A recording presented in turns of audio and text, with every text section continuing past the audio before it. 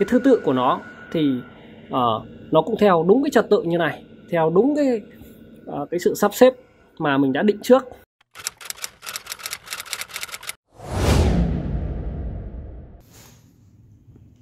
Xin chào tất cả các bạn nhé. Thì đối với hệ thống điều hòa VRV ấy, thì các bạn biết là ở cái hệ thống nó gồm rất là nhiều những cái dàn lạnh. Đấy, và đây là một cái dàn lạnh điển hình như này. Đấy, thì đây là cái phần điều khiển của nó thôi nhá các bạn nhé. Thế còn cái máy, các cái máy của VRV thì hầu hết nó nằm trên trần các bạn này.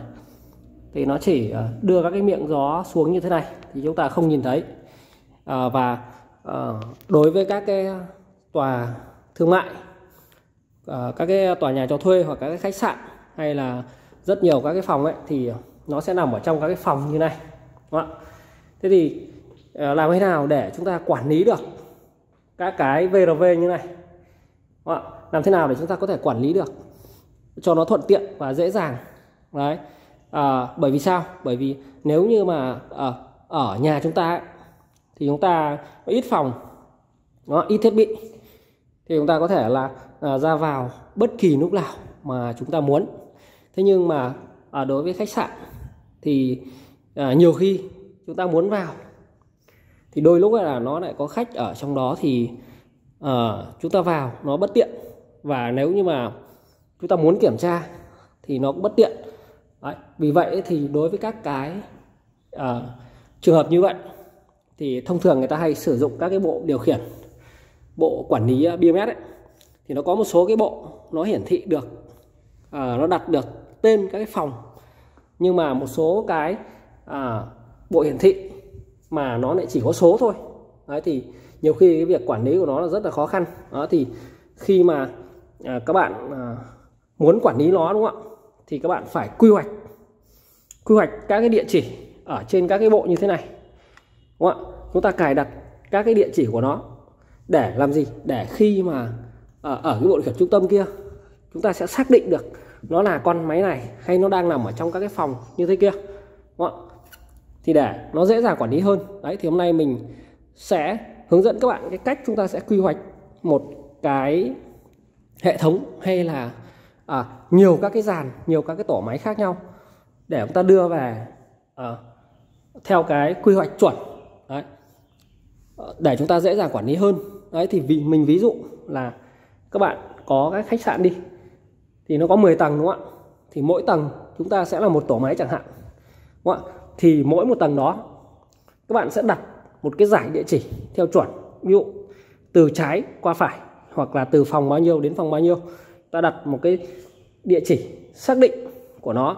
Đấy, và sau đó chúng ta sẽ cài đặt ở trên các cái bộ điều khiển như này. Rồi sau đó thì chúng ta sẽ về dưới cái bộ điều khiển trung tâm, chúng ta fix lại, cài đặt lại cái tham số ở dưới đó để làm sao đó mà nó trùng với cái vị trí trên này. Đấy, thì bây giờ chúng ta sẽ đi xuống cái bộ điều khiển trung tâm nhé, để chúng ta xem thế nào cái cách quy hoạch như nào ở trên cái bộ điều khiển đó mà mình đã làm, để chúng ta có thể quản lý dễ dàng hơn cái hệ thống VRV như ở trên này. Đấy. Đó, và sau khi mà các bạn đã cài đặt ở trên phòng về các cái địa chỉ mà chúng ta đã quy hoạch, thì như mình ví dụ ấy, là các bạn quy hoạch đấy, ví dụ như thế này chẳng hạn. Đó, thì các bạn phân các cái zone ra. Đó, thì các bạn nhìn cho mình là nó sẽ có số phòng, đúng không? Và cái địa chỉ của cái biệt thự và cái địa chỉ trung tâm của từng con trên này. Đó, các bạn thấy không? Thì cái ô central đấy nó chính là hiển thị ở trên cái bảng như này, thì đó chính là từ 1 đến 60 con chẳng hạn, thì chúng ta sẽ hiển thị ở trên như thế này, thì nó cũng có thứ tự giống như là cái bảng mà chúng ta quy hoạch, đúng không ạ? Thế còn cái trên phòng thì chúng ta cũng đặt theo một cái thứ tự nhất định, ví dụ từ trái qua hay từ phải qua, làm nào để cho dễ nhớ và nó dễ thực hiện. Đấy, và sau khi mà các bạn đã đặt ở trên đó rồi, thì xuống đây thì là cái bộ điều khiển như này. Thế nếu như các bạn có cái bộ điều khiển như thế này, đúng không ạ, thì chúng ta có thể là đặt được tên tên phòng ở trên này thì nó sẽ thuận lợi hơn rất là nhiều. Đúng không? Thì khi chúng ta vào chúng ta quản lý thì chúng ta biết được nó là cái tên phòng thì chúng ta rất dễ dàng trong vận hành và kiểm tra các cái sự cố ở đó. Nhưng mà với các cái phòng như này, các cái bộ điều khiển như này, đúng không, thì các bạn sẽ không biết được nó là ở phòng nào nếu như chúng ta quy hoạch không tốt. Đó, thì khi mà chúng ta cài trên kia rồi các bạn nhé, cài thứ tự 1, 2, 3 này, đúng không, đến 60 thì tương ứng với cả cái con ví dụ như là 1.1 cho đến 1.10 rồi 2.1, đúng không, cho đến 2.10 thì tương ứng ở đây rồi. Thì còn một cái việc nữa đó, chúng ta sẽ phân zone ra. Đấy, thì khi các bạn phân cái zone, đúng không, phân cái vùng, ví dụ như là các bạn muốn là cái tổ 1, đúng không, thì nó ở cái thứ tự từ 1 đến 10 chẳng hạn, tổ 2 từ 11 cho đến 20 chẳng hạn. Đấy là mình ví dụ. Đấy. Thế còn các bạn sẽ làm cho nó phù hợp với cái hiện trạng cũng như là cái vị trí đấy của các cái dàn mà các bạn có. Đấy, thì khi mà cài rồi nhé, cài trên kia rồi, đấy, thì xuống đây chúng ta sẽ phải cài đặt lại cái zone của nó các bạn nhé. Đấy, thì đây, trên đây là các cái zone này. Đấy, thì ví dụ nhé, thì các bạn thấy là đây là ví dụ đây là zone 1, đúng không ạ? Thì nó sẽ có một cái dàn là từ 1 đến 12. Ở đây là mình sẽ quy hoạch là từ 1 đến 12 thì nó sẽ từ tầng 1 cho lên đến hết một cái biệt thự, đúng không? Thì nó có 12 cái tổ máy như này. Và tiếp theo là sang cái biệt thự thứ hai thì mình sẽ để ở zone 2. Đấy, các bạn thấy không?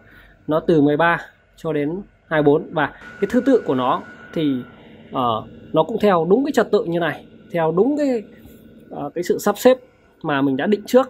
Đấy, là mình đã định trước ở trên này. Đấy, thì theo cái số phòng nhé, ví dụ như là 1 đến 1, đúng không, thì nó là từ 1 đến 12 chẳng hạn. Thì đấy, mình quy hoạch rõ ràng luôn.